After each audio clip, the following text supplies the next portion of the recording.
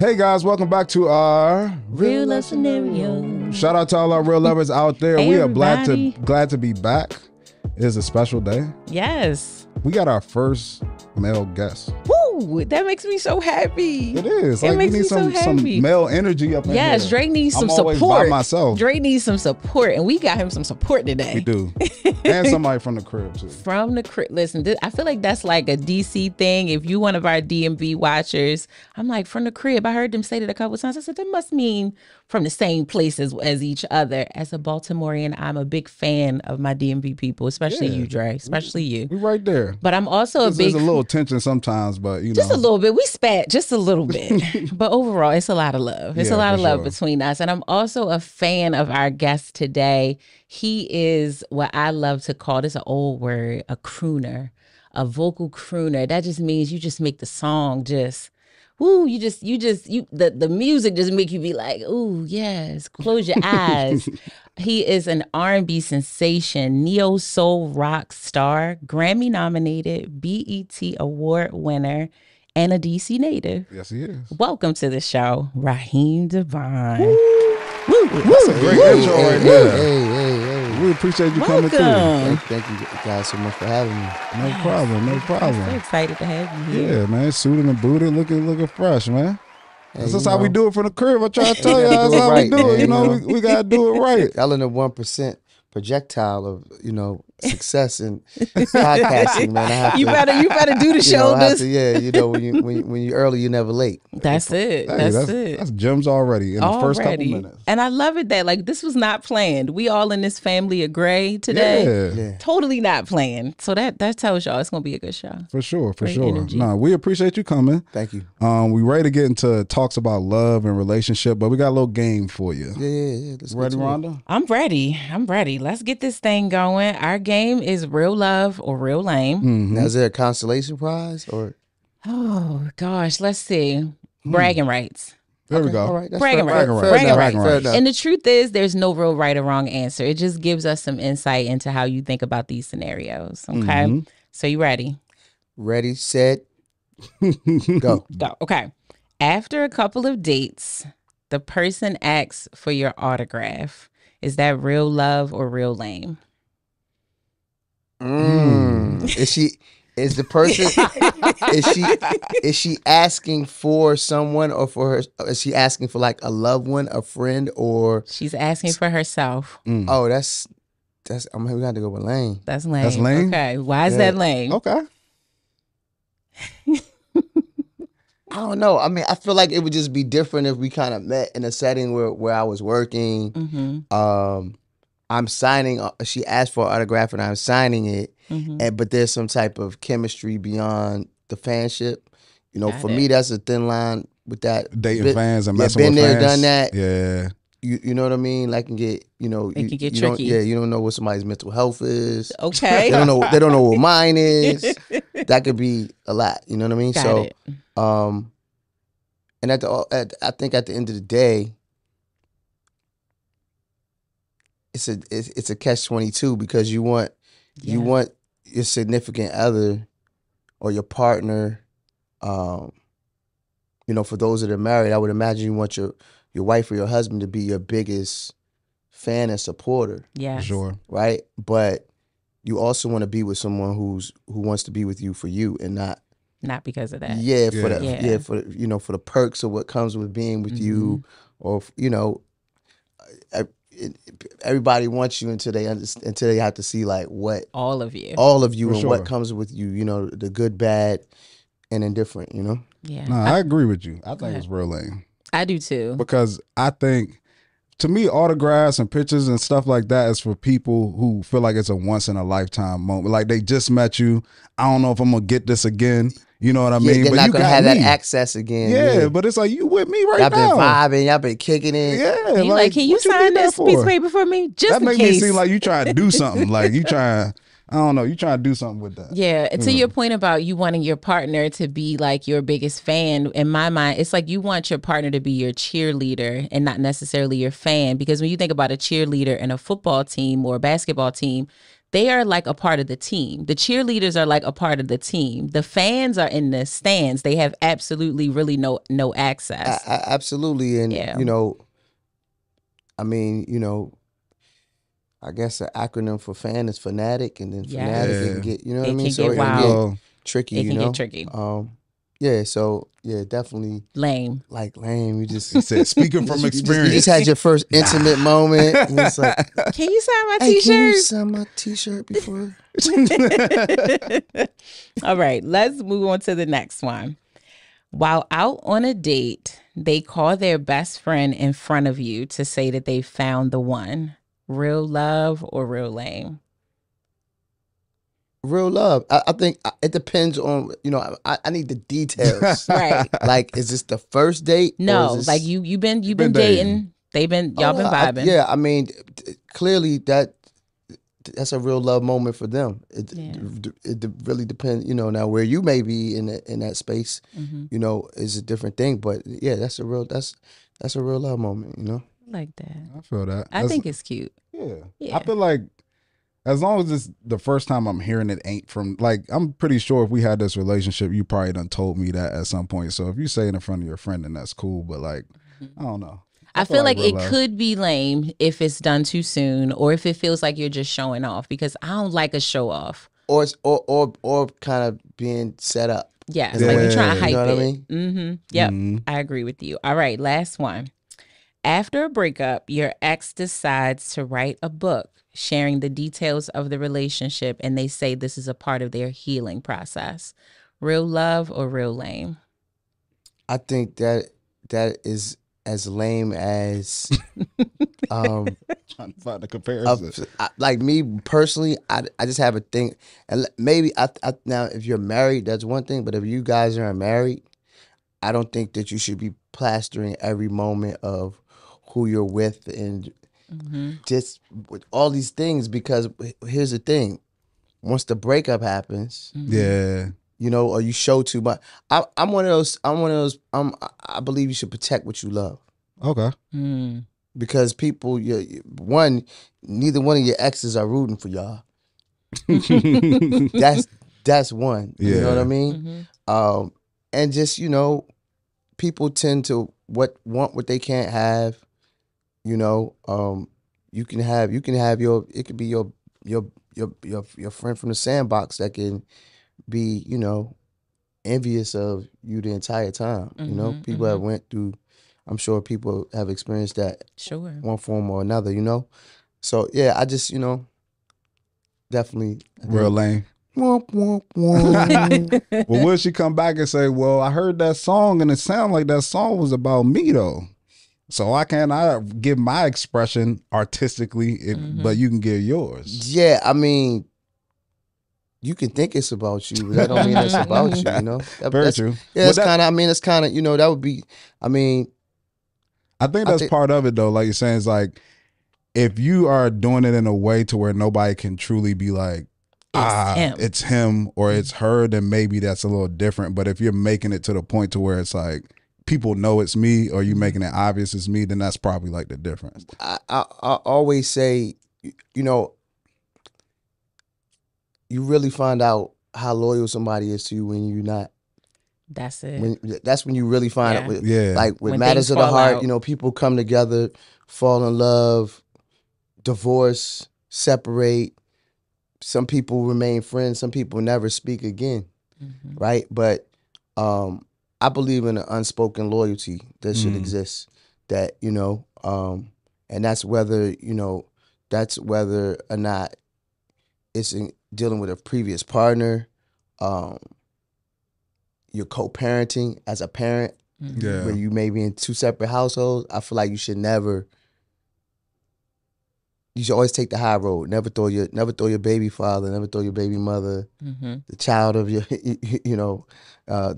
your partner that you lay down and make that beautiful child with. Right. Like, don't throw them under the bus. Like, some things just ain't for the. It's not for the street. It's not for the public. Yeah. It's integrity. That's what you're talking about. Especially if you're trying to heal. If you're trying to heal, go get therapy. Yeah. Yeah, that's true. And you can open and pour your heart out in that arena. Absolutely. Instead of like to make means, especially if you weren't already like a writer. Like if you weren't an author, all of a sudden you date a person of a certain stature, and now you want to write it's a a book. come up. Anything other than that, it's a what do they call it? Clout chase. Yeah, for sure. Yeah. Well, I got a piggyback question on that now because we had talked about this before. Do you feel like if something happens in public, you have to address it in public? Like, let's say there's infidelity or something went wrong. Do you feel like you have to then address it in public, or you should still try to keep that private? It depends on what it is. You know what I mean? Some people, in our world, they say if they talking about you, then that's a good thing. No matter what the conversation is. No matter what the conversation is. I disagree with that. You know what I mean? At the end of the day, your name is the most valuable thing you have next to your reputation. You know what I mean? So, it really depends. We live in an era though that in a time that people don't care. That everything is in your face, and no moment is private. No moment is bad enough that if it's something that's publicized, that you already kind of like embarrassed your partner. Yeah, that's the worst. Embarrassing you get what I'm saying? Yeah. So to further embarrass them, you know what I mean? Yeah. I just don't. Me personally, I don't see the point in it. But again, it depends on who you are. If you a preacher of a mega church, you know what I mean? Yeah. And it becomes hard. What was a pastor back in the day? I can't remember. He had some infidelity. Look, I'm scared to start saying names. There's been a few now, Raheem. He had some infidelity. He went like public and did a whole press conference. CBS, NBC. Everybody was there. Yeah, everybody was there. I feel like the latest one similar to this is like the whole Keke Palmer situation, which I feel like is like plastered everywhere. Bad move on his part. He should have had that conversation privately. Yeah. That's what I was telling, but I was like, yo, that's a regular relationship thing, that people go through that conversation, but for it to be then you to make it and put it in that arena, that's where you messed up at. Yeah, and it seems like Keke is the person that you don't want to do that with, because she literally was just she's in Usher's new video. So. Yeah, she's like, okay, we want to do it in public. What they say, stay petty. You ain't gotta get petty. She big petty. Are they still together? Like, does anybody know? I think that's a mystery. It's kind of like it's a mystery. We don't know. I feel like some people have been saying like it's now they feel like the whole thing is a rollout. I disagree. I just feel like now you're striking while the iron is hot. This has happened. This is probably the most viral Keke has been in a long time, if not ever. And it's like, well, I'm gonna ride the wave while I got the wave. And I feel a little indifferent about how it's fully playing out. Like some part of me is like, well, you shouldn't have jumped out there, Mr. Sir. But another part of me is like, but this is a real relationship, right? Yeah. So when the petty outside in the world, it has to stop, because now it could potentially bleed into your household where the rest of us aren't there and you have a child together.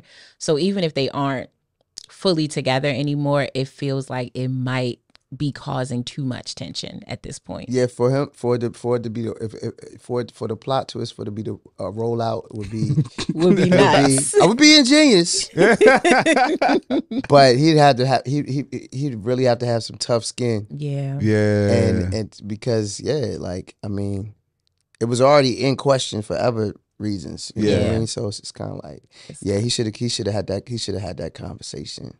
At home. Agreed. I mean, that's a lesson. Like, once you take an action, you don't know what the consequences of those actions are going to be. Mm-hmm. And I think he's suffering the consequences. I think he's a little hurt, probably.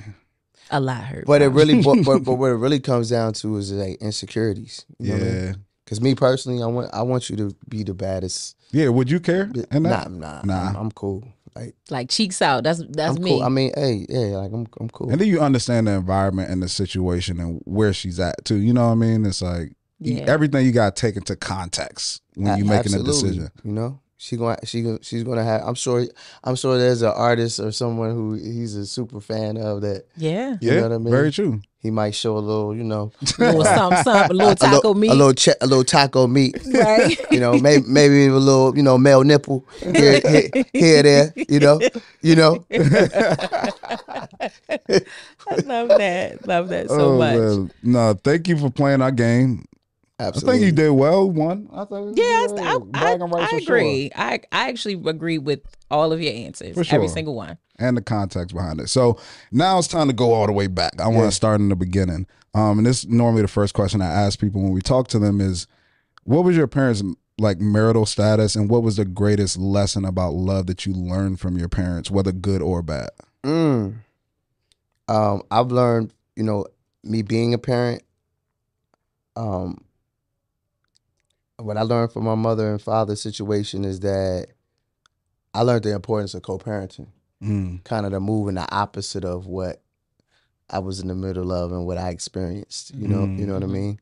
And because matters of the heart between the parents that could spill over into, you know, your upbringing. And I've been in therapy for the first time in my life for like going on a year now. That's awesome. That's great. Yeah, and I've been to more sessions than less, you know.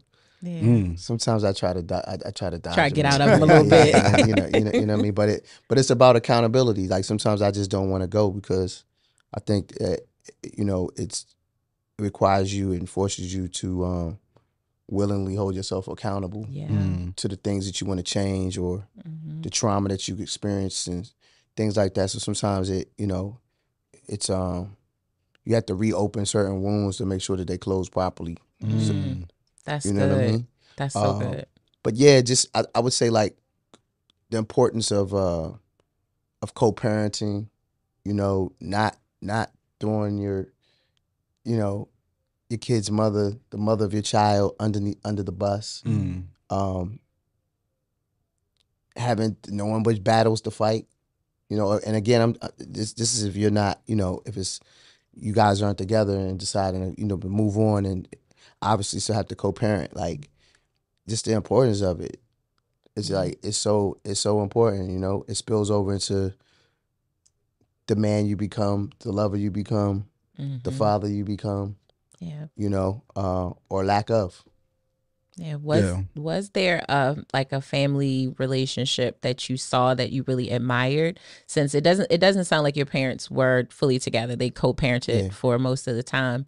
And not that it's a bad thing. It just might have had its ups and downs. Was there like a relationship in your family or just someone you were around where you were like, I love that, the way that love looks or the way that feels, something that you might have aspired to have? Yeah, one day? I mean, definitely. I would to be completely transparent, I would have to say that, yeah, it would be, you know, maybe like a friend, neighborhood friend, where I would see, you know, and say, wow, I wish I had that father, that I wish I had that father-son relationship, you know, with my dad. And where it may be, you know, my dad was in a whole nother state. Got you. My entire life. You know what I mean? Yeah. So, you know, I wish I had my dad in my household. Yeah. You know. But although he wasn't in my household, he was in my life. He made, you know, he made the attempts that he could make, you know, via court and just the other things that some women do, you know? Yeah.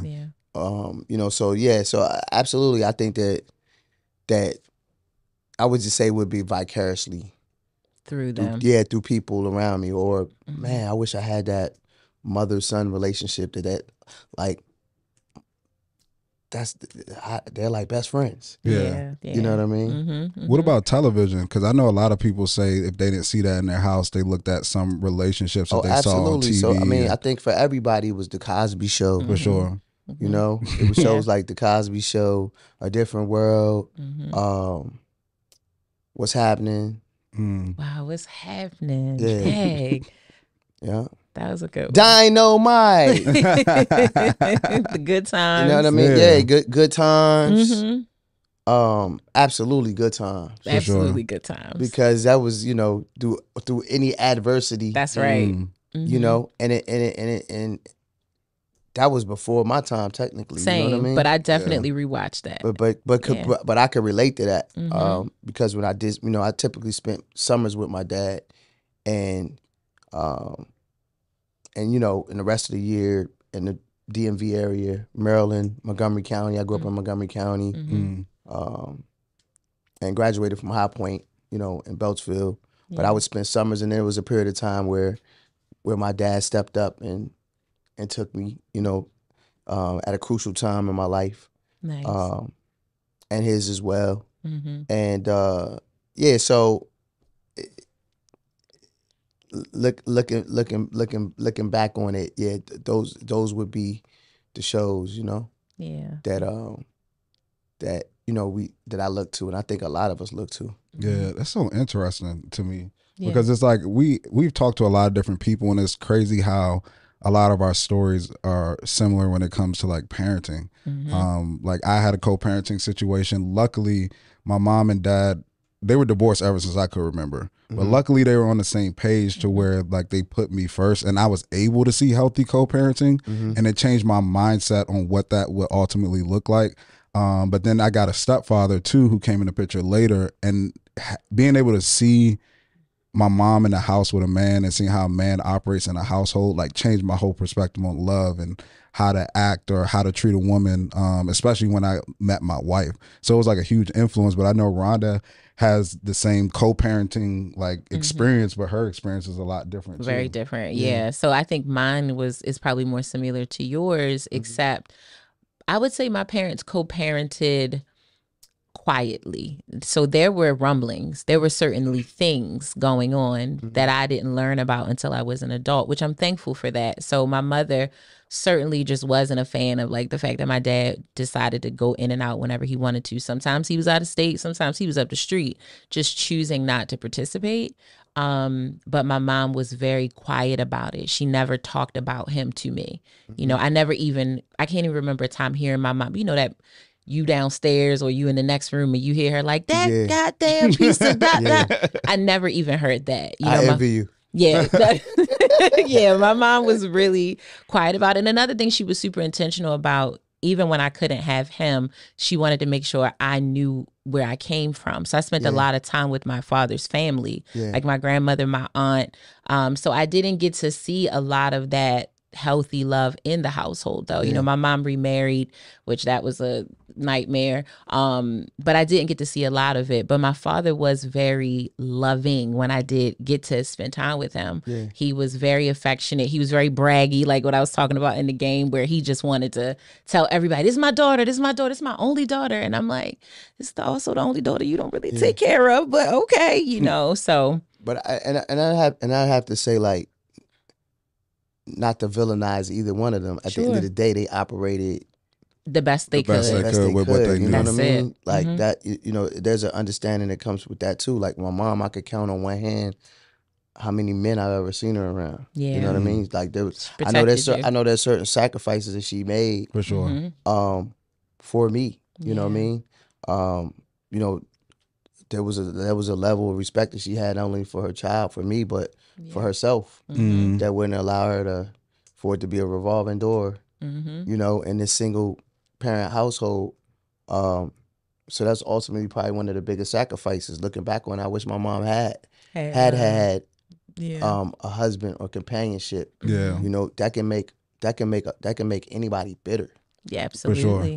You know what I mean? Yeah. It can make you bitter in a lot of ways. It can make you bitter and resentful, for the person you're co-parenting with. It didn't work out. Yep.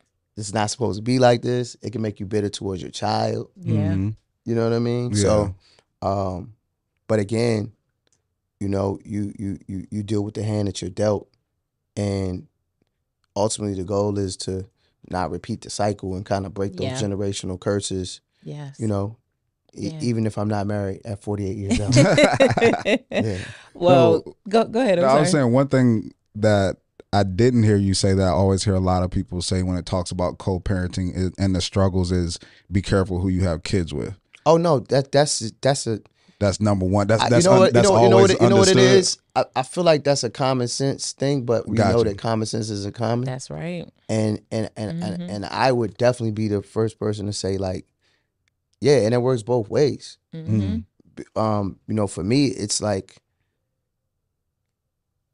you know, with the mothers of my children is that they knew what I did before what my lifestyle was like before I, you know, before we lay down to make our beautiful sons. You know what I mean? Yeah. I knew what their lifestyle was like. For sure. You know? But yeah, it's very important. Very, very important. Like, yeah. Very important. Like, I don't regret sure. any of my children, but if I had to do over again, I wouldn't have had children with multiple women though. Yeah. Okay. So how many? Because it then becomes a challenge for the kids and like dividing the time and making sure they see making sure they see their siblings, and, you know, their brothers and their sisters, and you know what I mean. Like, but I didn't have anybody to like. Be like, hey, I didn't have those discussions with my parents about blueprint, like sex, or hey, this is how you move, or. And I didn't, you know, I wasn't one of those, you know, it's not a cliche story where I jumped off the porch early and was in the streets and this, that, and the third. So I didn't have like OGs or necessarily a neighborhood mentor to say, hey, when you get to moving around, this is how you move. Yeah. You know what I mean? So for me, it's always been about the experience and the trial and error of the natural trial and error and progression of like life. You know? And manhood, kind of figuring your way out through it. So speaking of like not jumping off the porch, as the love king, I'm sure before that you were the love prince. When can you talk about kind of when you actually before the love king, I was actually the R&B hippie, neo soul rock star. Okay. These days is the love king of soul and R&B. Yeah. The love king moniker kind of started around 2013, 2014. Okay. This is like a self reinvention. At the time, I had it was a branding thing as well. I started a foundation, the Love Life Foundation. Okay. And doing a lot of community work. So and then of course, you know, on occasion I do concerts and women throw unmentionables. We gotta get you one of them big old ones like Drake just got. That was hilarious. Drake has nothing on me when it comes to when it comes to that. When it comes to that. There's a storage room full of unmentionables. Yes. Oh my god. On a crown chair. But on a you know, on a serious note, it's. You know. Did you start kind of your endeavors into love young? Like, do you remember, was it middle school, high school? Like, I've always been a lover. I love women and I love, you know, I don't want to say, I don't know if ladies man is the right term, but just. You say you're a romantic. Just a protector of like women, like on the schoolyard and you know, some of my early experiences to, you know, sex and intimacy weren't what they necessarily maybe should have been. Okay. You know what I mean? So it you know, finding out through therapy, you find out a lot about yourself that kind of like, you know, it kind of goes, but it goes hand in hand. I think musically, it's a conscious decision though that I've always made from day one. That you were gonna sing about. That I wanted that you know, you'll never hear me on the record being the guy. Can you curse on the show? Yeah. Yes. Oh yeah. So you never hear me on a you never. I'm never going to be the guy on the record that you're going to hear call a woman a bitch on the record. Yeah. Right. And we love that. You know, or what you know what I mean? Like, can I listen to certain records and appreciate it and you know, understand it as entertainment, you know what I mean? Yeah. Am I a lover of hip hop?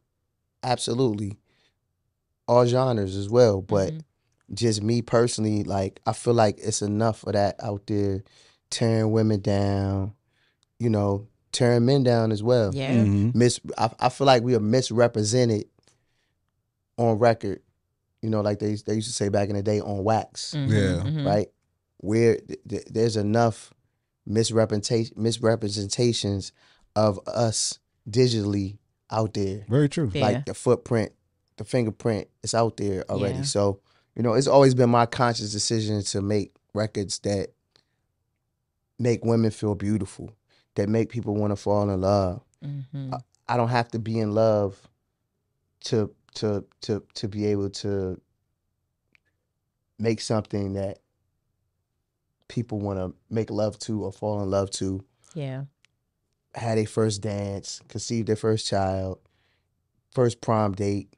You know, music is an experience. It's a soundtrack to life and moments that are unforgettable. You know what I mean? Yes. So, and at the end of the day, that's my gift. You know what I mean? So, you know, I feel like I'm using my gift at maximum capacity.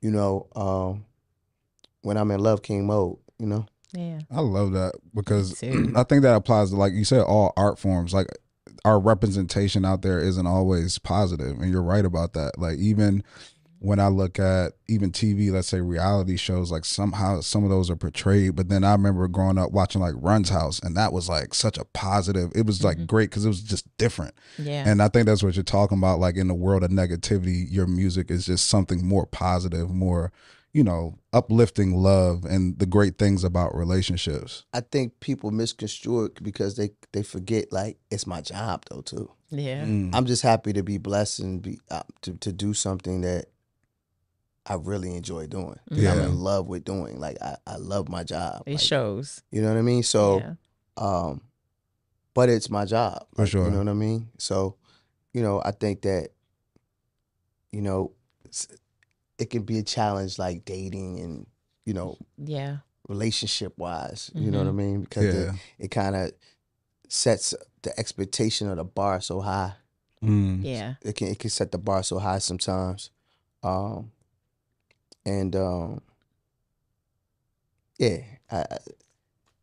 about that smile tells me that there's a thing there where it's like, this is my job, right? Like I'm not only do I do it for a living to make money, that's what we think about when we think of a job, but I'm also very good at it. Yeah. And it does not necessarily always align with where I want to be in life, right? Oh yeah, or I'm you know, I can be in a space where I'm trying to figure out where I want to be. Yeah. Just because I'm singing about it super clearly doesn't mean that that's a reflection. Where I'm at in my life at that very moment. Yeah. Or, you know, that the record that I wrote last night is based on the woman I'm dating right now. Or, right. You know what I mean? Like, you know, as a creative, I'm able to pull from different spaces, from my personal space, vicariously, from, you know, it could be a Netflix and chill moment. Yeah. It could be it'll be something that'll be said during this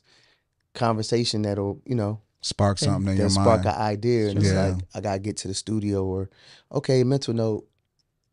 Gotta drop that. Yeah. A week later is, you know, it's a record, it's a song, you know, or it's an entire body of work. Yeah.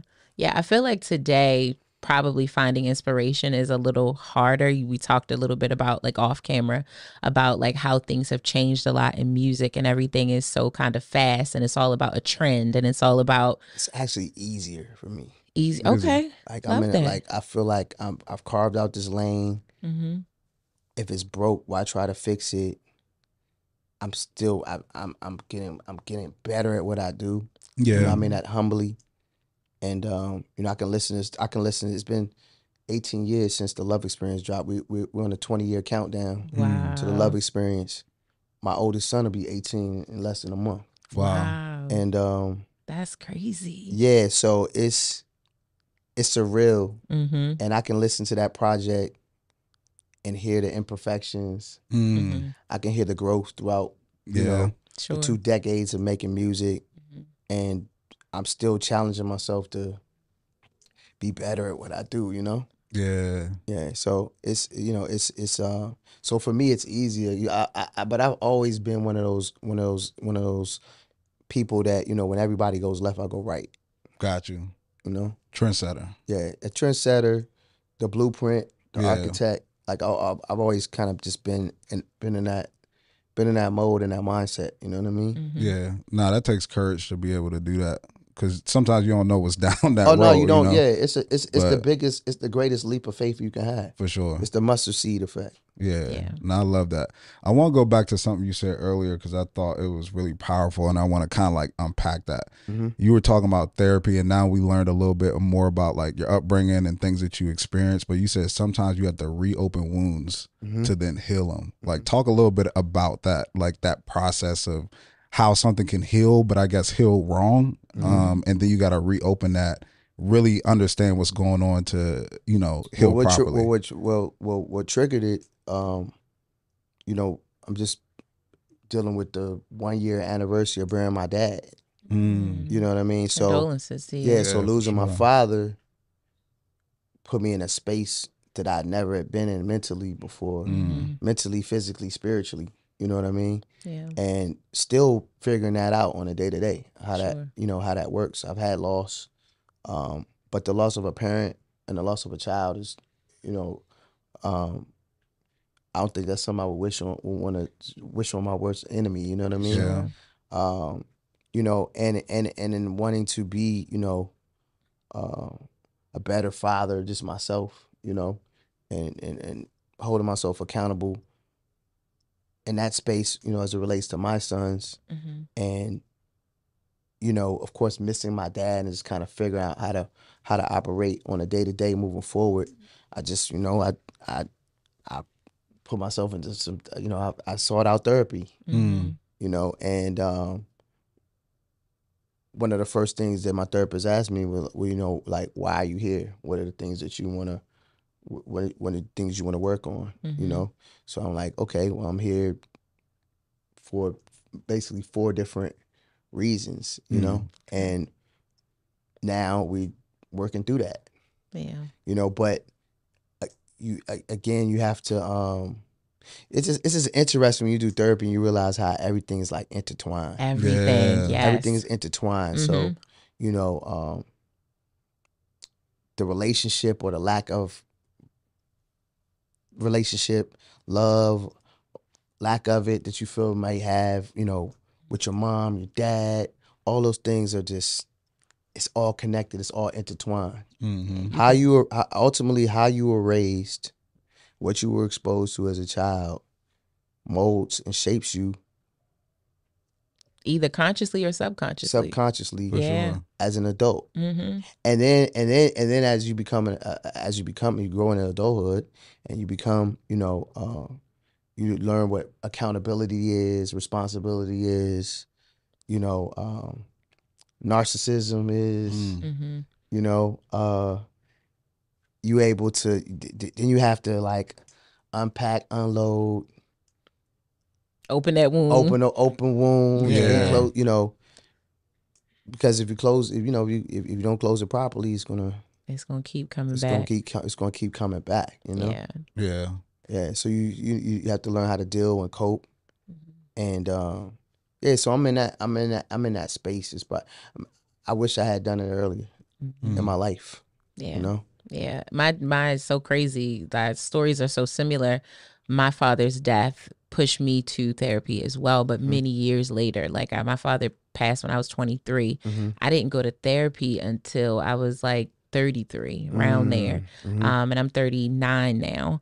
But that is what triggered it. That's what sent me there. So, I go in the first session and I'm like, I'm here to unpack my daddy issues, right? Like, this is what I need to deal with. And the therapist was like, okay, I'm glad that we have a starting point in your mind, but we're going to have to start before that. Let's go down the rabbit hole. Let's go down that hole. And literally what you're talking about, it's like, oh, wow. I mean, it was some sessions and I understood what you said. Like, sometimes you try to weasel out of them because therapy can be very heavy. I think people use it now so much as a buzzword, like mental health. And I have a therapist. It's almost like having a Chanel bag now. So I have a therapist. We all love saying that. But you don't understand all the time how the process can be very weighty because you think you're going in for one thing and then you're in there having certain conversations or being asked certain questions, being held accountable, and you didn't expect that. And I remember I was in a relationship. I would come home from some of my sessions and my ex would be like, so how was it? And I'm like, I just do not want to talk about it. Like, I just want to go to sleep because it was too much today. Like, it's a lot, but I'm so thankful because you get on the other side of certain things. And to me, that's the wound healing properly. When you can articulate or have certain conversations or you're not triggered by things so easily where you're just a wreck. There were days where I could not talk about my father's death without falling apart. And that trigger of, yeah, we got to a good place, right? Me and him got to a good place before he passed away, but there were wounds that were not closed properly. Like, that's so profound. That's going to stick with me like forever, you saying that. But therapy allowed me to close them properly. So now when I talk about him, it is of love and of reverence, even with our difficulties, even with our challenges. So you talk a lot about being a dad. You talk about that, and you have all boys? Yeah, I have 4 boys. 4 boys. Okay. And how many moms? 4 moms. 4 moms. Okay, so you are like one. Wait a minute. you got to count them down. Listen, my dad had 8 children, so I get it. About 6 moms.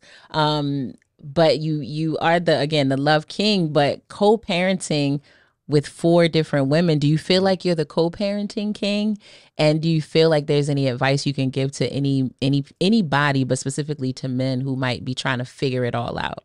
I'm a work in progress constantly. Okay. You know what I mean? It's you never stop being a parent. Yeah. You know what I mean? For my oldest, he's about to turn 18. So my focus and goal with him is to be one of his best friends at this point. Yeah. How old were you when you had him? Man, I was 32. 32? 30, Okay. yeah, it was in my 30s. Gotcha. Okay. Yes. Yeah. So that wasn't too young. Yeah. Yeah. Yeah, I was in my 30s when Ramir was conceived. Yeah. Okay. Got you. But it's different phases of parenting, you know? And so like I said, for him, it's being his best friend. You know what I mean? Being one of his best friends. Yeah. For the rest of his life. For the rest of my life. You know what I mean? Hopefully we be blessed both to have a long time to do that. You know, for my youngest, it's being more present and being as present I can be at this stage and, where in my life and my career and, because that can be the gift and the curse. You know what I mean? For sure. When you're the breadwinner and having to move around and navigate and do, do all the things. So a lot of people depend on me and count on me. Yeah, for sure. But what I'm learning through therapy is who's the most important person, which is me. That's right. You can't be anything to anybody if you're not. I've been telling people I'm in a space where I've learned to be very exceptionally selfish with my life and my time, like for my happiness though. Yeah. And I'm a firm believer that happiness requires selfishness, like unapologetically though. That's true. That's very true. You know what I mean? So if you have to communicate with certain people via text versus getting on the phone or having a face-to-face conversation and control the energy, and then choose and pick what you respond to and not respond to. Yeah. To protect that happiness. To protect your happiness and your sanity, stay on course, to be able to do all the other things that you need to do. I feel like I've mastered that. That's good. Yeah. That's great. Are all your kids here or are they? One of my sons lives in Houston, but the rest of them are local. Yeah. Got you.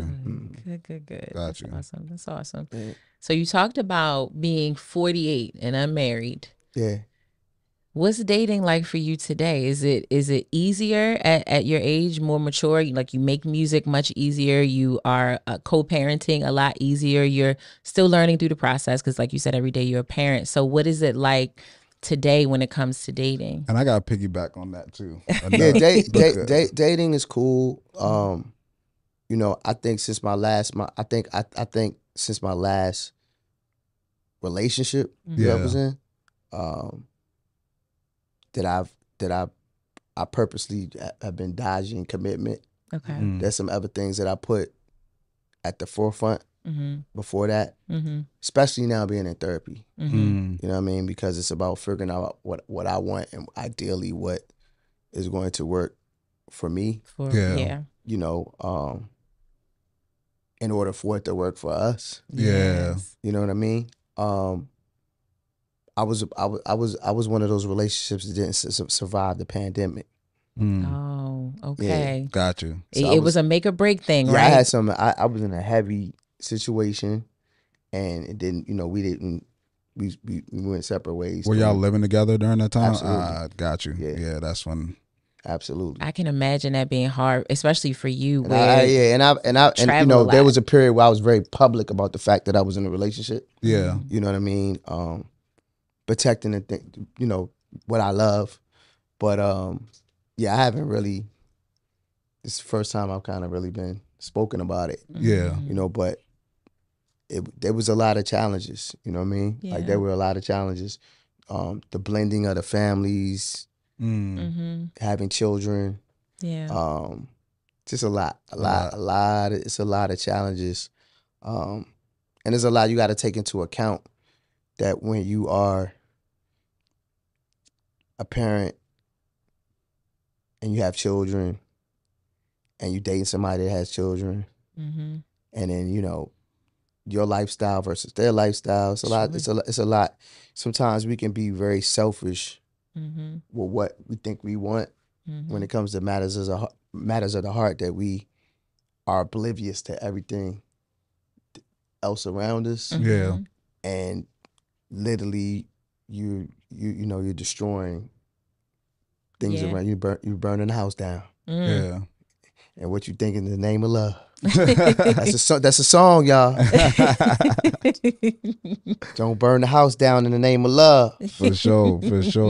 Now I always wondered too, like being in entertainment, like does that have your mind kind of jaded when it comes to like commitment and relationships? Because I've talked to people because they like, yo, I got married women who like coming up to me you know like what it is. Yeah. A man in my position,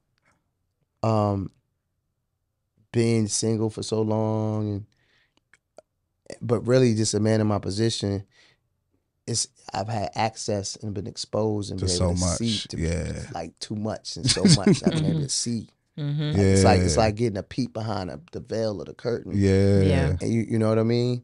And it's like, oh, okay. Ooh. Oh, wow.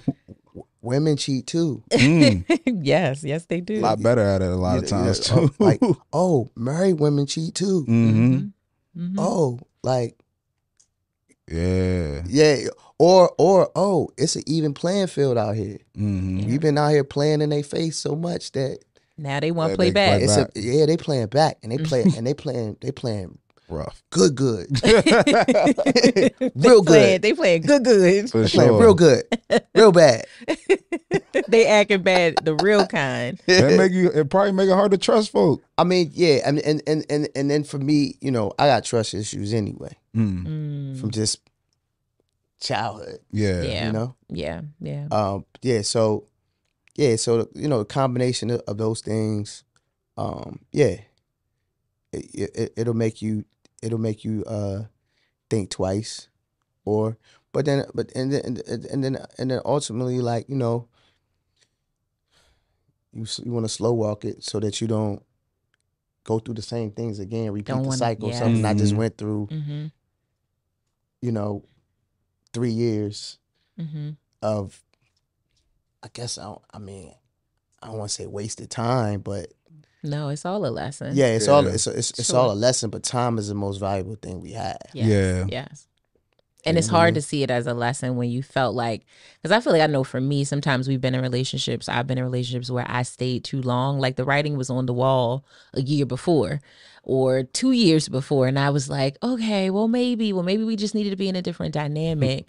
A good friend of mine, Wes Felton, artist, friend of mine, I remember he said something that was profound. He said, a lot of people are out here in long-term breakups. Yeah. They're operating in like long-term breakups. Yeah. So you you go home every day, or you with this person that you really not, you're not happy with, or you didn't take enough time to really take your time and vet it. Study them, allow them to study you. Mm-hmm. And that long-term breakup situations, they just suck. Because it's like, you need to make that move. Mm-hmm. And I feel like that's where like the worst part of sometimes the trauma comes from, right? Like not within the situation, it's the after the fact. It's where you now look at things and you're like, I don't know if I can trust that. Or you kind of date trying to do damage control through the whole dating process because you stayed in something for so long it's reshaped your mindset. It's reshaped your outlook. And I know, like, I'm not this way anymore, but I know at a point it was like, if that duck did quack like that and this duck even did a slight quack, I'm thinking that's exactly the same situation. When it may not be. It could be, certainly, but it may not be. And I have to recognize that the accountability I have to have for myself is that I exposed myself to too much pain. It wasn't just on him causing the pain necessarily. I knew that it was happening and I just stayed in it. I just sat there, and now I can't penalize the new guy for something that I chose to kind of sit around in. Sure, people only do to you what you allow them to do. Yeah. Yeah. Have you experienced heartbreak, like major heartbreak? Of course, absolutely. What was that like for you? Because I feel like people probably see someone in your position and feel like, yo, if he you the won her, heartbreaker. like he the heartbreaker. I won't get into the details. I'll spare you guys the details. You don't have to. We got some time. I'll spare you the details. We got some time, but I will say that I've been the guy in the bushes before. Oh, I had my boy. Raheem, come on. I've had my one burned in the bush moment. Wow. For a lifetime. Wow. Okay. Yeah, I've had a burn in the bush moment. I've had experienced heartbreak more than once. Mm-hmm. You know what I mean? Yeah. I went through a phase of where I felt like the things I wanted where I felt like the women I always wanted the most never wanted me back the way I wanted them. Mm-hmm. But then I had to understand too that when it comes to dating and love and life, don't go for the woman that you have to necessarily overly pursue. Mm-hmm. Like, it should be reciprocation when it comes to being like. Yeah. I discovered about myself that I like to be pursued. What's that look like? Like, you know what I mean? Like, I like to be like, meaning like I like to know that you want me to. That you want me to. Yeah. Gotcha. You know what I mean? And women and women have a way of letting you know that. Yeah. You know what I mean? Yeah. Like where it's effortlessly though. Right. And it's not like overbearing or it feels smothering. Like a fanatic. Yeah. It's almost like with like, man, I don't know if I'm ready for you yet. Maybe I'm still getting ready or maybe but I don't even know if I deserve you. Like this feels good though. Like this feels different. You know what I mean? Yeah. It's the difference between feeling needed versus wanted. Because when people, I want you to want me at the end of the day. I don't want you to need me. Yeah. Because once you don't need me no more, you just discard me. Yeah. You know? There's so many. Or vice versa, you know? For sure. There's so many like, dueling thoughts about that, because you'll hear some people say like men need to feel needed, But then you hear from you where you're like, nah, I actually want to feel wanted. And I feel like both things can be true depending on the person, but I'm with you. I would want to feel wanted because I feel like a need feels like you are depending on me. Like everything about your existence is wrapped up into my existence.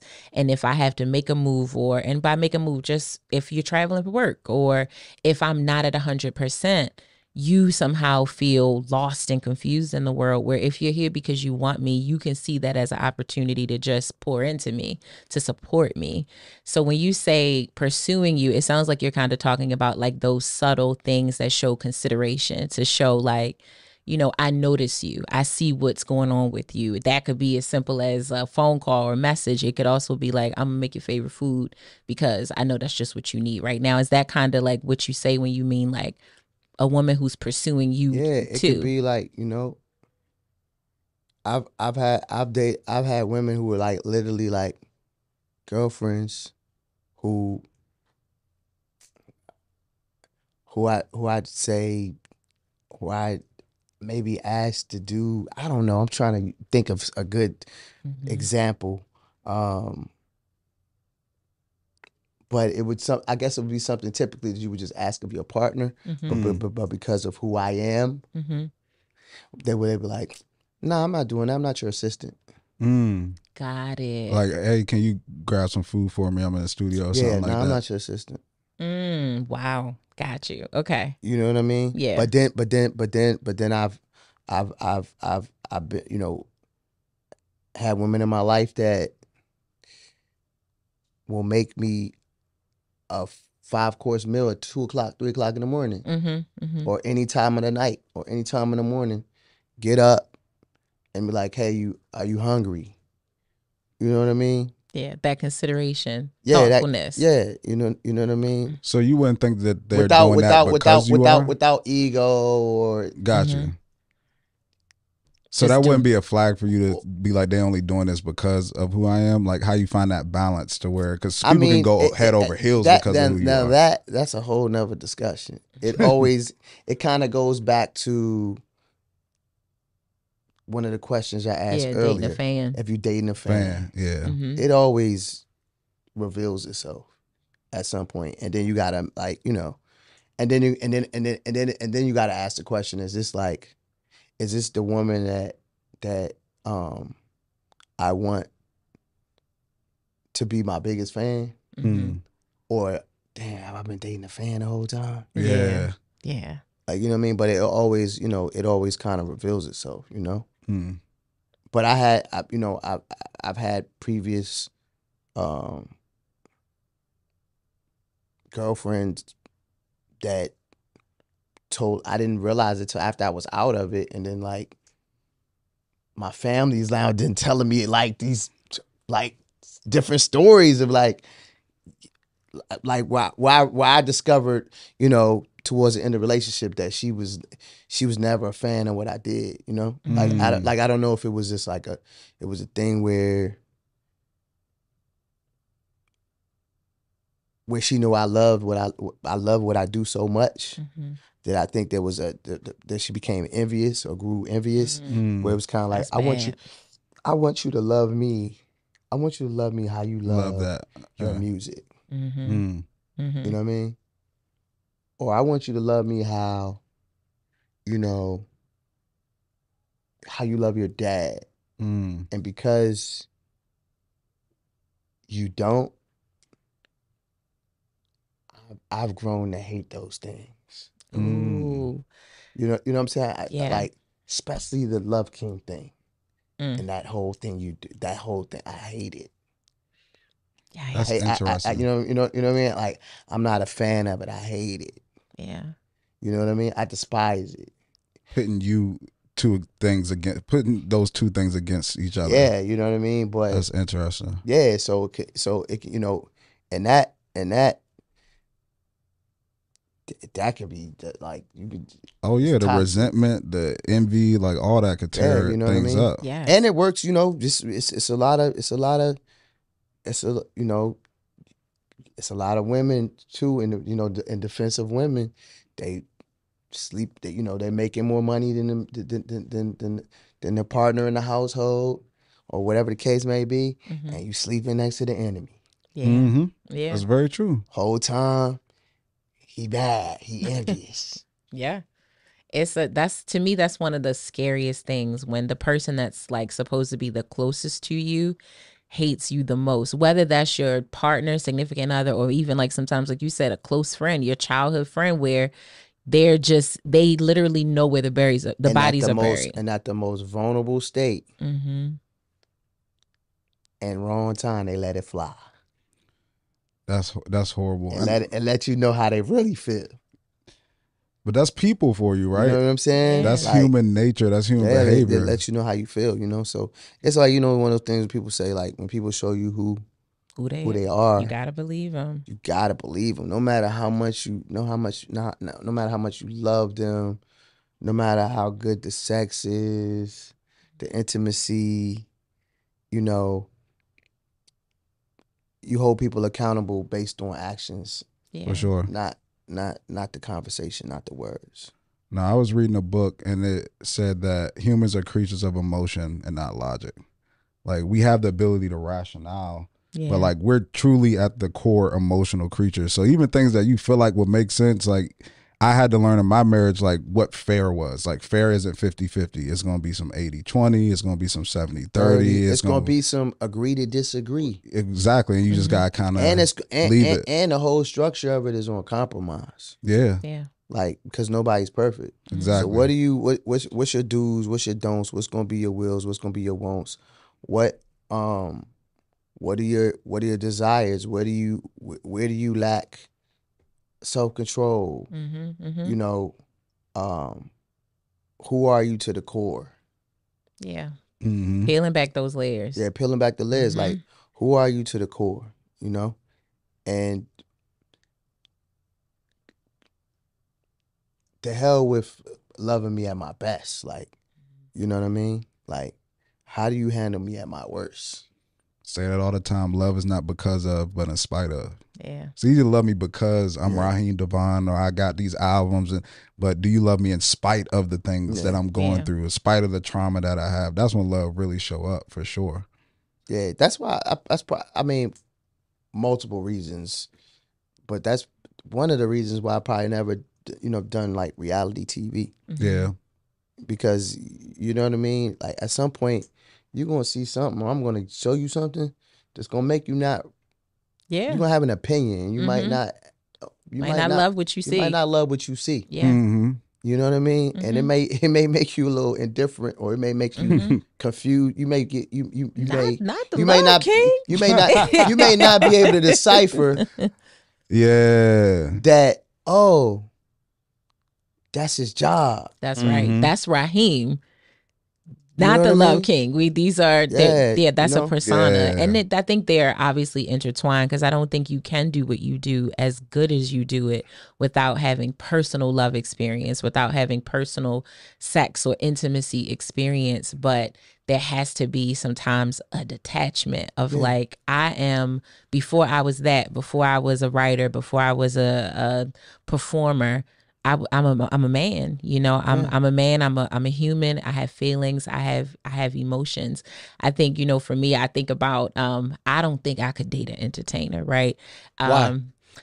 Because and it's me. It's really not, it's not them. I just don't know that I could fully handle it. It's not me. Yeah. Like it's me, not you.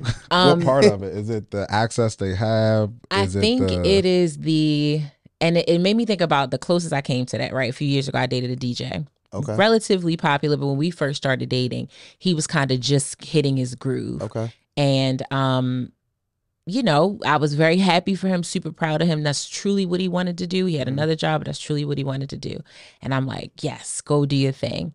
And I would never go to his gigs, not because I didn't want to support him, but because I knew how important it was for what he was doing for him to appear single, right? This fantasy of the fans. Really? For the DJ?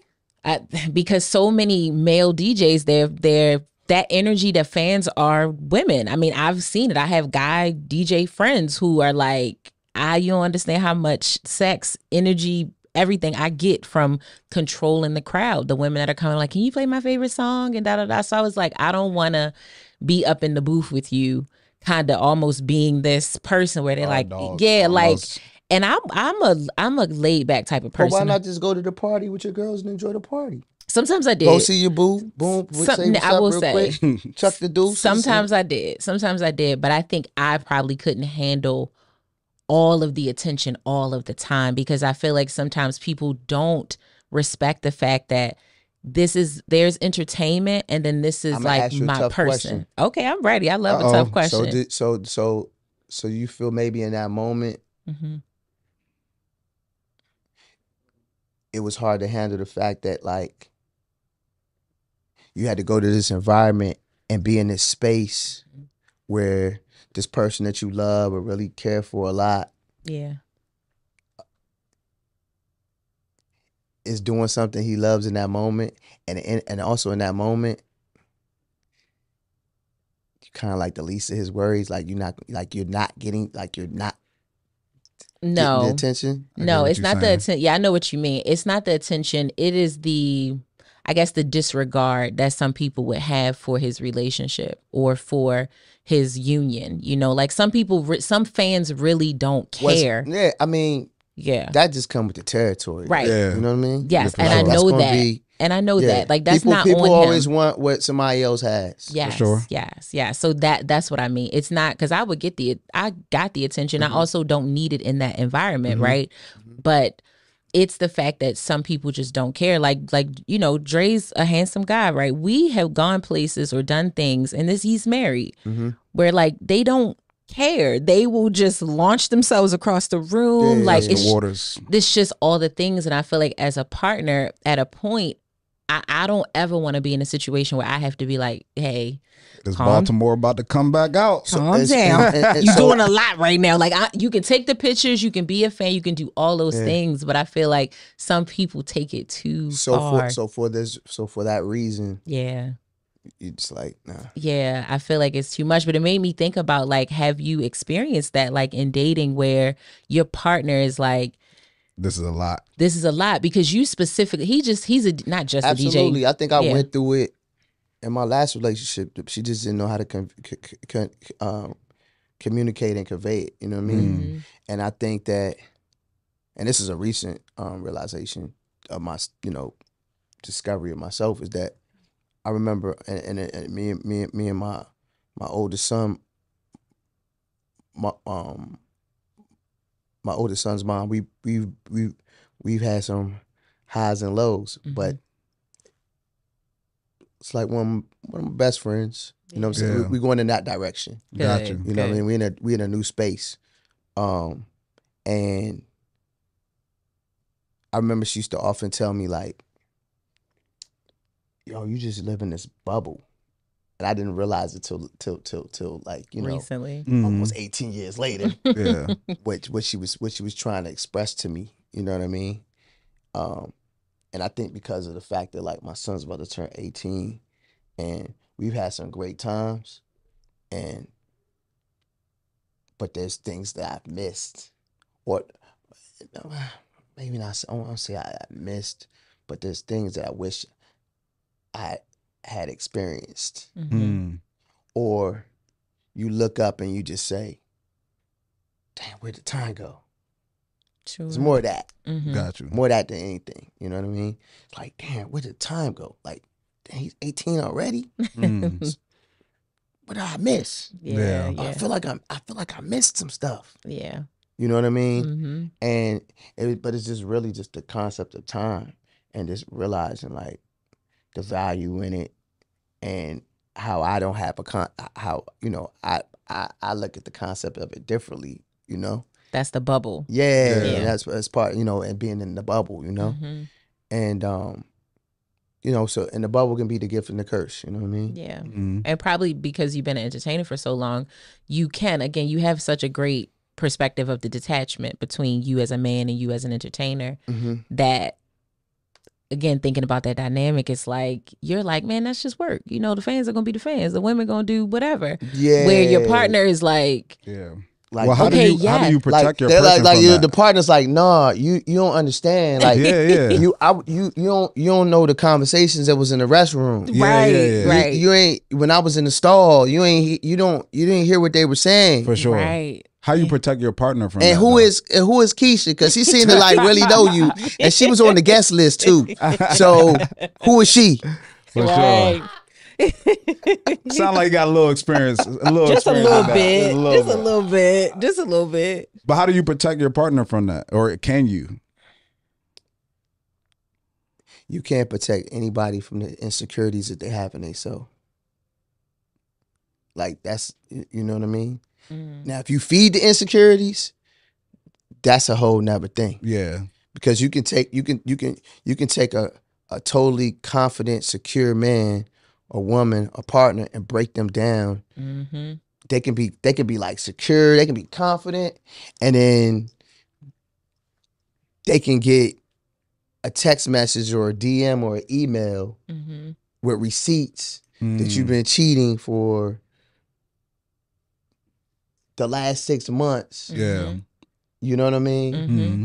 And you be, and they had no idea, and they were in this comfortable. They were in this. Yeah. They were good. They were good. Yeah. And now you done made them like you done made them question everything about themselves. Yeah. You know what I mean? Mm-hmm. Lessons I've learned. Mm. You know what I mean? So you can open the door for insecurity, just like not being, just saying like who you are, or what you want from the gate. Mm-hmm. Or you don't know if you want to be in a monogamous relationship, or maybe you polyamorous, or maybe that's something you exploring. Yeah. Or, hey, I was raised this way. You know what I mean? Like, my father wanted to have more than one wife. That's just something I know. Just I was kind of raised and groomed to be in that. Yeah, from a young age. You know what I mean? Yeah. So, so it just, you know, you can create the insecurities sometimes. For sure. Yeah. But you have to also pay attention to the triggers and the warning signs early when you in the dating stage. You know what I mean? And say that sometimes again. we get so caught up. We get caught up in the cutty. We be getting the cutting or the other perks of everything that comes with it. Yeah, like you know what I mean? That we don't see the big like warning signs, like warning, transition out now, abort mission, or she, you know, or you just gotta just kind of be like stern in how you move, you know, to a point where the conversation is just flat out had, or sometimes you gotta kind of reiterate, hey, remember I told you that like whoop de whoop whoop and wop wop wop. Yeah. It hasn't changed. That hasn't changed. That hasn't changed. But this has. Yeah. And I, you know what I mean? And this is how I feel, and you know, so forth and so on. So yeah, it's you know, you gotta be, and it's really being honest with yourself too when it comes to like your own security and insecurities too. Yeah. You know what I mean? Because, you know, as men, we can be the biggest, we can be big mad, big insecure, and be walking around like we not, but yeah. You know what I mean? Like those double standards are they real. Are real. Very For real. Sure. They're real. What would you say women misunderstand about men the most in your experience? Is it that men can be exceptionally insecure? I think I think men should just take the approach of being brutally honest and just kind of laying it out. Whatever it is, you know, and this is me speaking from trial and error. Whatever you need to disclose and from the gate, say what it is. Say where you at in your life. whatever you feel like she needs to, whatever you feel like your partner needs to know, right? And so that you give them the opportunity to make the decision, whether they want the end or they want to deal with it, or whatever. You know what I mean? You got some. You got some women out here that date married men. Mm-hmm. Like they target married men. Right. You have some men out here who date women while they're married, right? Mm-hmm. And but if he's letting her know that, and they choose to create that, that stick of dynamite that eventually blows up in their face, right? That part, you know what I mean. Mm-hmm. But then you got men that'll be married, or a woman that'll be married. You got a woman that'll be married, right? Let's take the heat off the men for a minute. Take that. Yeah, I was like, I see you switch it up. Yeah, all right. So you got because I've been in that position before. You know what I'm saying? I've been in that position before, like where I'm dating somebody and then I'm kind of trying to figure out like the moves are kind of interesting. figure it out like the move, like something ain't right. Yeah. And then I find out they got like a whole husband. Wow. Crazy. How long into it? You about to open up a wound over here. Okay, sorry. You about to open up a wound, girl. Okay. Oh, I'm trying to. Oh, somebody call a paramedic. Nah, man. How long? It don't matter. Right. Yeah. No, but I only ask that because sometimes if you find out early on, you may not. Damn, you was all the way in. You know what I'm saying? Yeah. You ain't never had no interaction with nobody's spouse. Oh, nah. Close call. Okay.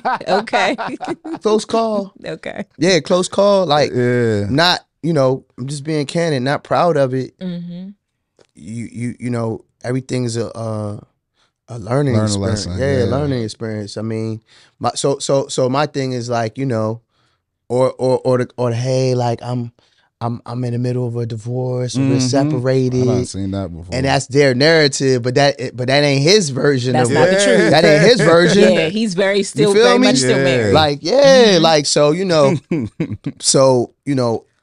I got certain rules that I had to put certain rules in place. In place for like those type of things, because you just don't want to even go down that. You don't even want to go down that rabbit hole, like, most. You know how many people in the cemetery, and in the penitentiary, over matters of the heart, for sure. Yeah, male and female. Mm-hmm. You know what I mean? So, it's enough single and available women, and men out here. I would imagine that you don't have to do that. You can avoid that headache. You know what I mean? Nah, for sure. You said you had something on that. What do women misunderstand about men the most? Oh yeah, I think that I want to add. Go ahead. I just think women had to understand sometimes. I think men are a lot softer than what women give men credit for. Say it again. You know what I'm saying? We're a lot softer, especially like once I got married. Like I like being held. I like being. We actually have emotions. Yeah, like we have. Believe it or not, we have feelings. You know what I mean? So like, when you ghost us, we feel that. You know what I'm saying? When you don't.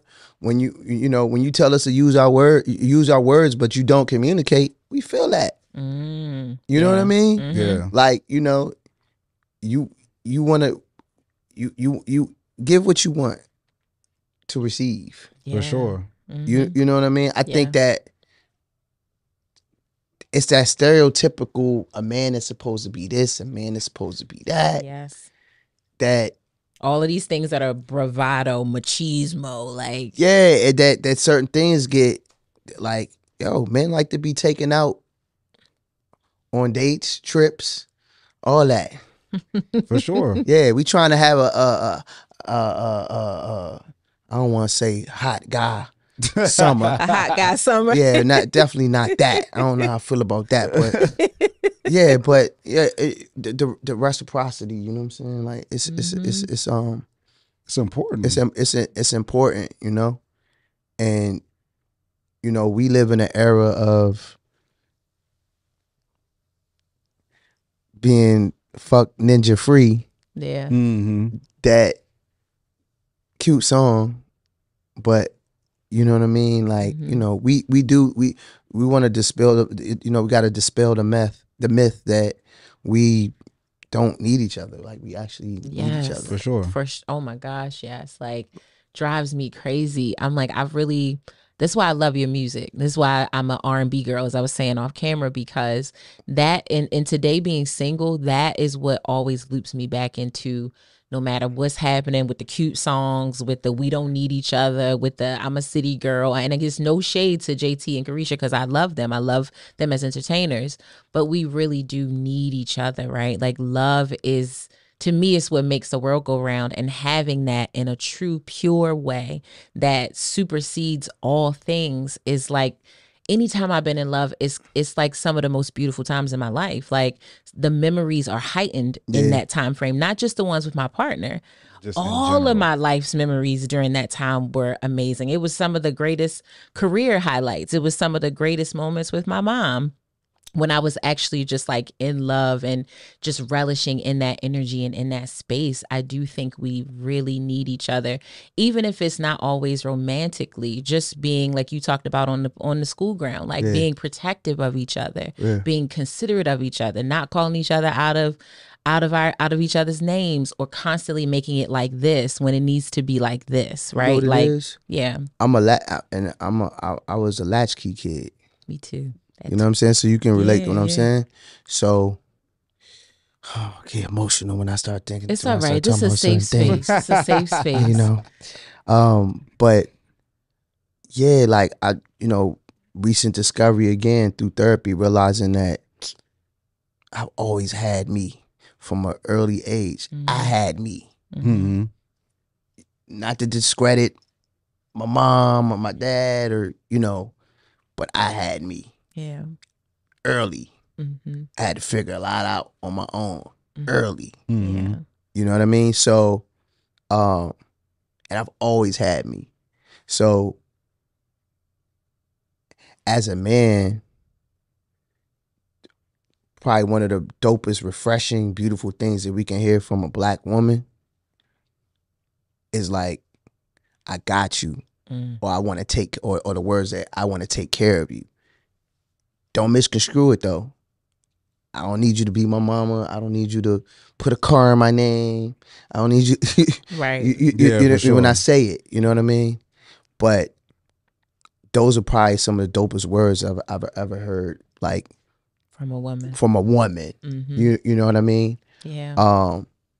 Now then you got to get into the other part of it. What does that mean? Across the board.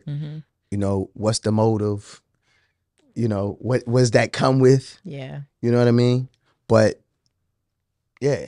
And I think that that's the misconception, that women don't think that men want to hear that or need that, or that it makes them weak, or that we're going to feel weak when we hear that. Yeah. Or we think that that's a green light to like basically like run over you or live off of you or something. Like, nah, like. And I think it's so important too, because what I want women to understand is, when we say that, even in the beginning or as you go throughout your relationship, you may not see that side. But when a man does take an opportunity to open up and really show that side, if you fumble that experience, that could dictate a lot in that relationship, because he took this moment to where he's normally holding things down, being emotionally the rock in every part of the relationship. And the moment that he opens up to really be like, yo, I need this, or I need to express something, I need to get something off my chest, and shows that vulnerability, and you fumble that and you don't receive it, or you like brush it off thinking that he'll just be fine. He good. He's always strong. He's a man. It's like that in his mind would be like, yo, the moment that I just opened up and told you everything and expressed my feelings, and you just rejected me, that could impact the relationship in the future. Usually that's the beginning of the end. Exactly. Ladies and gentlemen. Because now it's like, dang, I did it once. I exposed myself. And that means it won't happen again. And now I gotta skillfully, tactfully figure out how to make my exit. Yeah. Wow. I do not. I don't disagree. It's real. I don't disagree. I'm so glad you both said that, because that's such a gem for women. It's such a gem for us. It might be 3 days from now, 12 months from now, 3 years from now. Don't make it 3 years. But some people, You're right. that's what I'm saying. Be like long distance, long-term breakups. Long-term breakups. Like you just walking into a normacy of dysfunction every day. Yeah. Or allowing it every day. Yeah. You know what I mean? Yeah. Yeah. Well, speaking of a hot guy summer, you have a new project. Yes, you do. The Summer of Love. That's a great segue right there. Yes.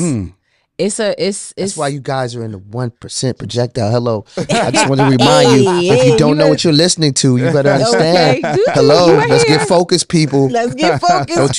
Don't you touch the dial. Turn your iPhone up, your Android up right now. Listen. I'm sorry. Go ahead. It's okay. We were talking about the Summer of Love. That's right. That's right. You know, taking a listen at it, it definitely, one of the things I love the most about the project is how interlude heavy it is. As a 90s R&B girl, the interludes used to be just as important as the songs. But let's get to the meat, though. Let's get to the meat, okay. Let's get to the meat. Okay. On the meat. The meat. Did you listen to the clean? Or the explicit version? I think I listened to the explicit. Yeah, I was like, I don't listen to clean music version. Really. If the music gotta already come clean, like a gospel song or something. Otherwise, I gotta listen to it the way that it's supposed to be heard. For sure. But it also, the songs really made me think about like summer nights, like summer, that those very sexy, good, loving summer nights. I love to hear that. Like, not for the ego, but when you put the work in that I put into my craft and what I do, it lets me know that you got it. Yeah. You know what I mean? Yeah, because that's summer love, that's summer sex. It's a different experience than the other seasons. It really is. Especially when you're from an area like this, to where you only got like a certain pocket of that time of summer. You know what I mean? It's definitely a different feel. Yeah. So talk to us about that process, how it came together, kind of your mindset around putting that together. It's crazy. I put the Summer of Love project together rather quickly. I recently changed distributors. Okay. I can't get into the particulars because there's a non-disclosure involved. Okay. But I recently changed distributors. Shout out to United Masters, by the way. They got an impeccable accounting system. A lot of the new companies do. Like, accounting is everything. Yeah.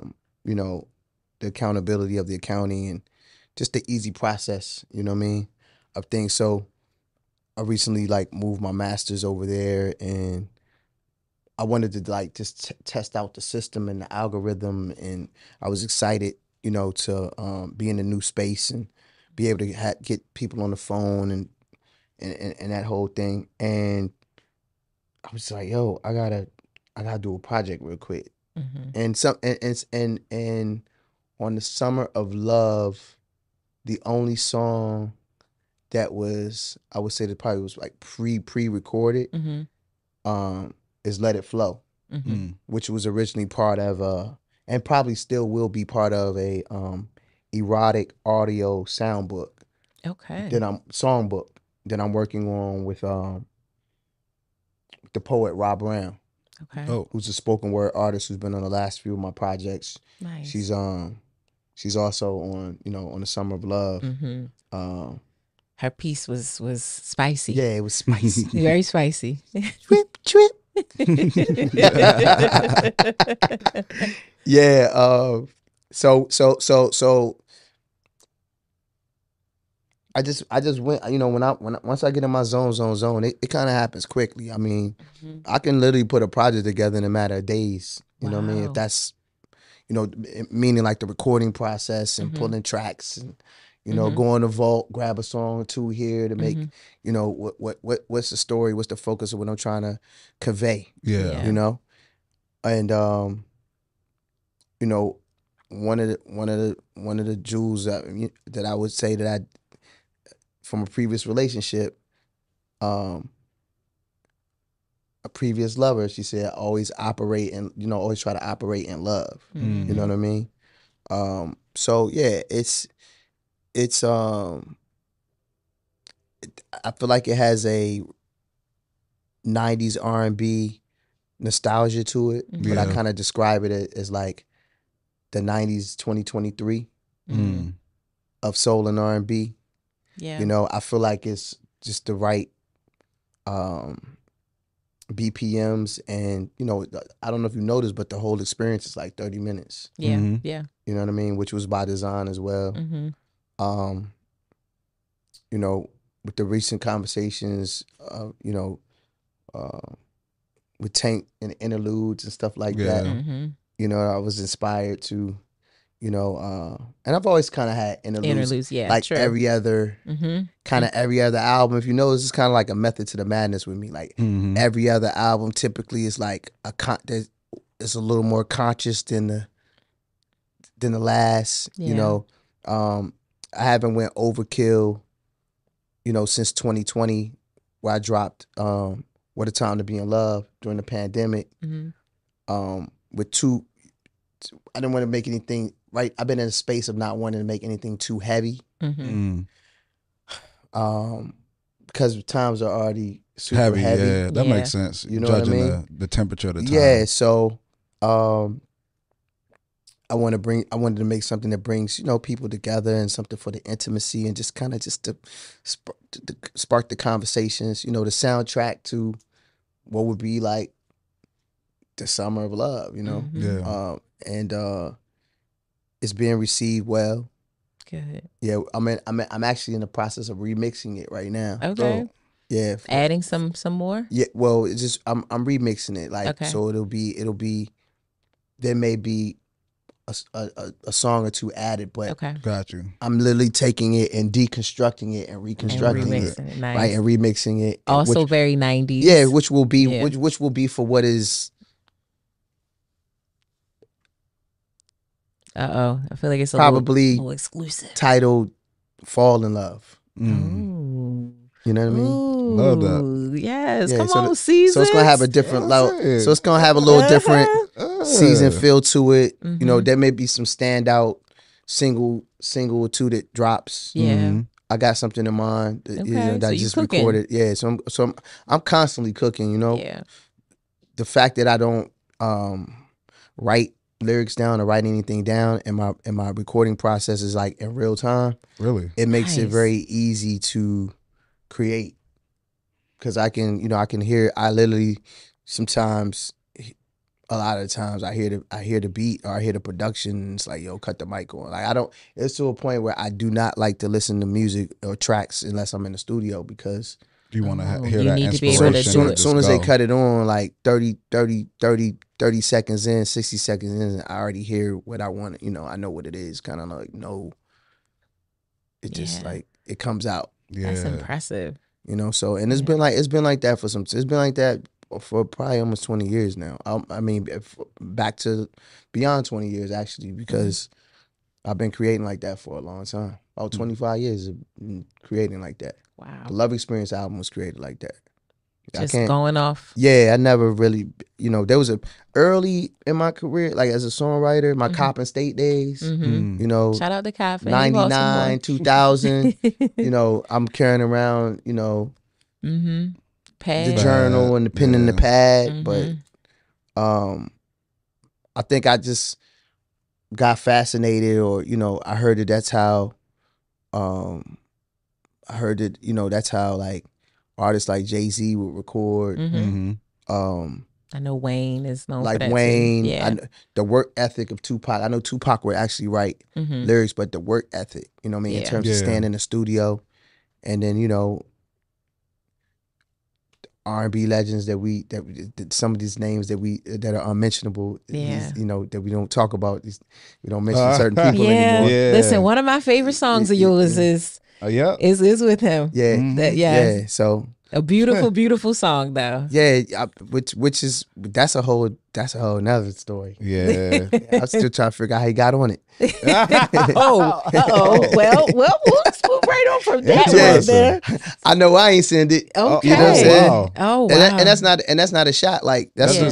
That's real music rap. business. But that's the business. He did that on his own. He did that like He did What was that. your thought process after it though? When Seeing it came, how it was received, I was torn because I was torn at that time because being a huge fan Yeah. prior to knowing and hearing the whispers of what the world knows now. Yeah. You know what I'm saying? Back at that time. Yeah, so I was torn. So I was already like on some like, nah, I'm cool. Yeah. You know what This I is mean? a great song. Like, Regardless. it was. I'm one of the few. I'm cool. Like, you know, it was a hit. Yeah, for sure. Before, you know, in its original form. That's Yeah. what that's what made him go do it. You know what I mean? Yeah. So it was kind of like flattering. Like, I was like, okay, got him. I know. If I got that ear, Yeah, I feel you. then I got the world ear. Yeah. If I got his ear, That makes sense. to that point where he took my record and remixed it without me having to ask, beg, nothing. Yeah. Just because it reminded him of something he would do. Yeah. Even though that wasn't the intention. You know what I mean? It was like, oh yeah, I'm on. I'm on to something. Yeah. I done cracked the code. Yeah. For sure. You know what I mean? For sure. Because everybody else on this label, they get forced to have to go out there to go do it. It's like, go do it or else. Yeah. Or like you need to go do this. Yeah. You know what I mean? So interesting. So yeah, I mean, and then of course, like, you know, artists like Marvin Gaye and Prince, you know, I know what Marvin's process was. He would record all the background vocals and stuff first. Just follow me on this. So everything that you hear around the lead, he would go record the oohs, the ahs, the hooks, all the things vocally before he would lay the lead last. So what is that like? Hearing the melody first, kind of, and playing around that. It's a little deeper than that. It's like they do the production, and that's then interesting. and then okay, take a song like "What's Going On" for example. So the ahs in the back, you know, and then of course like the hook, "What's going on?" The background's like, "What's going on? What's going on?" So he would lay all of that, he would lay all the background stuff first. Whereas typically, for me, my process, I start with the hook. Oh, hook. Okay. Typically. Okay. Unless it's just speaking to me. There's been a couple of tunes where I'll do the verse first, or I'll do both the verses, and I'll do the hook last. Yeah. You know, Let It Flow was one of those situations. Okay. Where that was the last part of it. You know what I mean? Okay. Because I knew like the hook had to be so like lush and I just had to wait and let it hit me, man. I walk away from it, come back to it. You know what I mean? But, you know, for me, it's the hook. And once I get the hook, it's like, then it's, you know, I paint the rest of the Picasso and do the verses, the bridge, you know, or say, hey, like we need to put up a musical bridge in here. Or, you know, I tend to do bridges over the same melody of the song because I don't want to take the listener away from the groove. Yeah. You know, mute a bass, do, you know, drop the drums out, whatever case may be, you know. But yeah, the creative process is just like, man, it's just like, I would kind of describe it probably as just like downloads in real time. If you understand what I'm saying. Yeah, you know, totally. It's just God whispering in your ear what to say. Yeah, for sure. You know, and that's why I'm super cognizant of what I choose to talk about. You know, of course I love sex, I love women, I love intimacy, I love to make those records. Yeah. But again, when it comes to talking, you know, your records like Woman, you know, or Bulletproof, you know, those are some of my most proudest moments, you know, of God's whispers, because I, you know, just like God whispers in your ear, devil can whisper in your ear too. That's true. You know what I mean? So it's a conscious decision to decide like what I want to talk about and use that superpower for for the will of good, you know what I mean? Yes. Yeah. Because no matter how they try to convince us that the world is just, you know, you can be fooled by social media that the world is just like a dark place, but the world is still very much a beautiful, beautiful, amazing place Yeah. in space, you know. So, so I try to focus on just making like beautiful, soulful R&B records that remind you of the 90s. 90s was just like the best time for me. Yeah. You know, some Same. my major influences, you know, a lot of them are either from my influences are either from the 90s. Either they put out their best body work in the 90s or they put it out like in the, you know, 90s, 70s, and the 80s. You know what I mean? Like they that's what raised me, that's what birthed me musically, you know what I mean? sure. So You very much get that from you. yeah, so I for hope sure. that whenever people listen to the music that they, you know, Mm-hmm. it makes them feel that way, but it doesn't feel dated. Yeah. Yeah. It feels And- fresh. Yeah, it's gotta feel fresh, man. It's gotta feel fresh.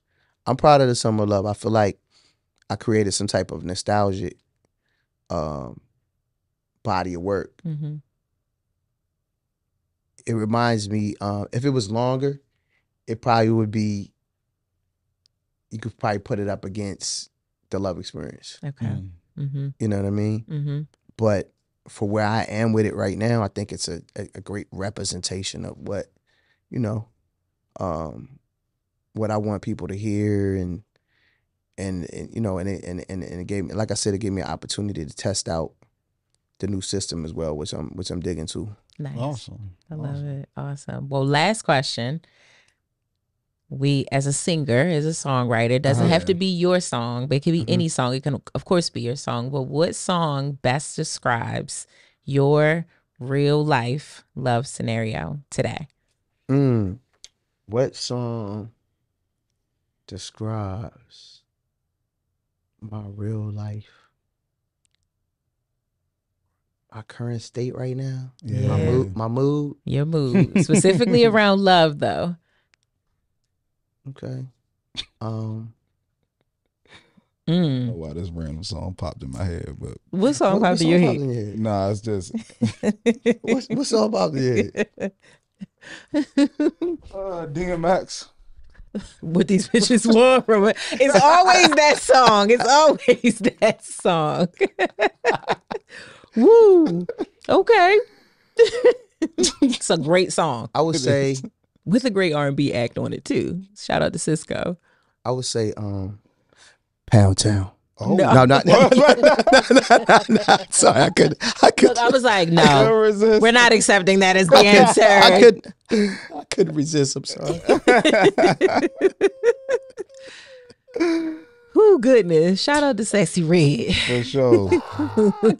I couldn't. I'm sorry. All right. Can it be like a whole album? Sure, of course. I would go with the Marvin Gaye "I Want You" album. I'm gonna have to listen to that after this. That's forever my mood. Forever your mood. Is Yeah. Distant Lover on that album?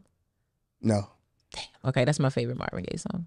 So Should've been. explain that like that choice though. Why It's that just choice? my mood. Like that's just this is the vibe. This is the vibe. Okay. Like Marvin was that dude. Yeah, he was. And, you know Him what and I his mean? red beanie. For my era, I'm that dude. Okay. You know what I mean? Got it. Like, you know, it can only be one Marvin Gaye. It can only be one Raheem DeVaughn. It can only be one, you know, Kenny Babyface Edmonds. You know what I mean? Like, you know, Yes, God. there's only one Jodeci. For sure. You know what I mean? Like, Yeah. you know, I think we're it's a lot of great stuff out there. A lot of great music that's coming out weekly, monthly. There's a lot of stuff out there that is in a similar vein. Kind of, you can't really decipher who's who. Yeah. You know what I mean? True. Yeah. So, you know, I came into this at a different time. So I'm a you know, I understand. I understand what the architects created and what they left behind, the scrolls that they left behind, the soul and R&B scrolls that they left behind, you know? So I'm gonna just stay true to this, you know what I mean? Yeah. And continue to do it as long as I'm in love with it. Yeah. You know, and I hope that people feel it and hear it and embrace it. I think the biggest probably frustration would be the fact that we live in a microwave world. Yeah. You know, and how, you know, people are distracted by so much that, you know, sometimes it takes them a minute to catch up and they're like, oh man, got a new project out. Or, you know, but typically I put out at least 2 projects a year.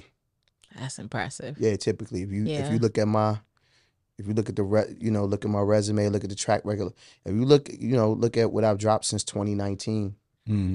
Yeah, I've dropped a lot of music since 2019, 2020. You know, What a Time to Be in Love, From Lust to Dawn, Raheem DeVaughn Presents B-Boy Soul. There's 2 versions of that project. The Summer of Love, the Love Sick album, which was produced by Apollo Brown. Nice. Out of Detroit. Yeah. Then you got then there's the features, you know, the record with Keith Sweat. Love. You know, was one of the biggest R&B records last year. You know, 2022. Top 10. It was one of the top 10 R&B songs of the year. Love that. Man, the Tanya Nolan duet, which is out right now, and shout out to Tanya Nolan. She has a new single out called Let's Celebrate, which was written by myself and produced by the colleagues. Yeah, it's a lot of cool things. A lot of stuff happening. A lot of things happening, a lot of things on the way. There's a Marvin Gaye album on the way. I won't say which songs from the catalog just yet, but there's definitely a That's dope. It's not a mood like a Marvin Gaye mood album. I'm saying like literally songs that from the catalog that, you know. And if you know anything about the Gaye family, they don't play about his catalog. They don't play about allowing people to use his music. So to get that blessing. Yeah. It's a remake album. So gotcha. Yeah. I just, you know, want to get to the particulars of what songs. Right. So yeah, there's some red tape that needs to be cut, but I think it's going to be an easy. You know, we're sorting it out. I think it's going to be an easy process. That's so dope, though. That is amazing. I think where that thing is like people doing these interpolations and the samples, flipping it and trying to samples and flipping it and taking and they find out fast, losing the integrity of taking the melody and, you know, just not, you know, sampling it and not giving the credit where the credit is due. For sure. Right. And cutting the check to go along with it. For sure. Yeah, that's it. Yeah. That's it. Oh man, we thank you so We much appreciate for being you coming here through, today. man. This is great. This was amazing. Oh, We got to thank sit you. with the Love King and the first man to First have man a on the conversation show. on Real Love Scenario. man, So this you is blessed what's up. us today. Real love scenario. Yes, I am sir. no longer a virgin. We- And if you don't want to be a virgin, I encourage you to come out and see one of my shows. There you go. go. Ticketmaster.com. We got the Birchmere coming up. I know this Okay. probably, when does this air? This will air in September, so like the first or second week of September. Okay, well then in that case, I just killed the Birchmere. We just shut it down. 2 sold out shows at the Birchmere. That part. Yeah, we just shut down Detroit, Michigan as well with Bilal. Shout out to my man lit. Bilal from Philly. Yeah, you It's one know, of my your favorite songs. yeah, It's one of my your favorite Philly songs. comrade, Yeah. the good brother Bilal, man, phenomenal talent, Yes. and yeah, so much more on the way. You know, the Winter of Love touring. Love it. Yeah, Love the Winter it, of Love is Love on the that. way. Winter Love is on the way. sure Raheem y'all- DeVaughn, ladies and gentlemen. Here we go. But before winter, fall in love. Fall in love. You Thank heard y'all it here so much. first. Thank y'all so much for having me. Yeah, no problem, Yes, man. of course. Yeah, we looking to do a lot of the, you know, I'm about to do a series podcast blitz, Nice. and we couldn't do it properly without, you know, coming to the best of the best, because this is. They in the 1%, y'all. Hey, let 'em Projectile. know, man. Okay. And from the looks of it, and the way it sound, the way it looked, they had it at number 1. You heard it from Yeah. Raheem DeVaughn. That's I'm just, Bible. you know, I'm just claiming it. Early. In the name of Jesus. There it is. Appreciate you. Thank you so much. Thank